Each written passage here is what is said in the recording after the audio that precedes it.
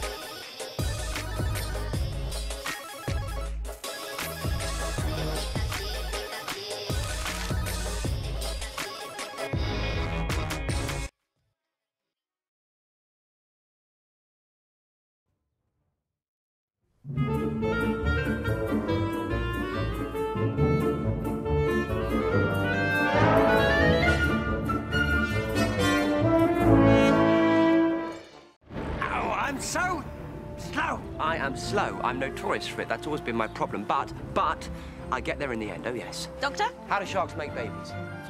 Carefully. No. Happily.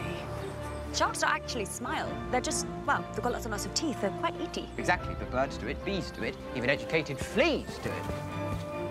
Every lonely monster needs a companion. There's 2 of them.